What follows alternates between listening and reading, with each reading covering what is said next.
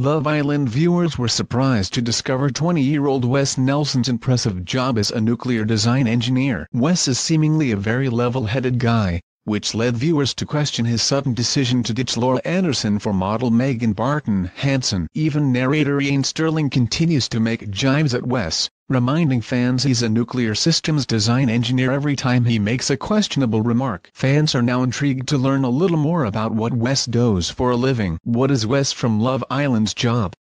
Wes is an electrical and nuclear systems design engineer. What is an electrical and nuclear systems design engineer? A nuclear engineer is involved in designing, building, running or decommissioning nuclear power stations. Why did he spend £1,000 on a first date?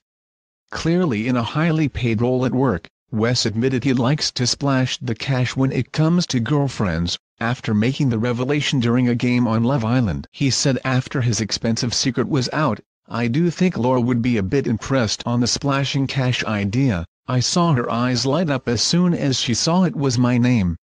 What has Wes said about his job?